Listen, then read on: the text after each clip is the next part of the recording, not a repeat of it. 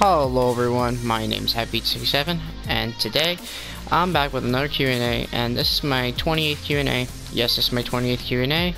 And just in case if some of y'all don't know the rules of any of my Q&As, the rules are just ask me any questions in the comments below and I will answer them, as long as it doesn't contain any personal information. And yeah. That's my, this is my Q&A 28, and just feel free to ask me any types of questions in the comments below, and I will see you all next time. Bye everyone.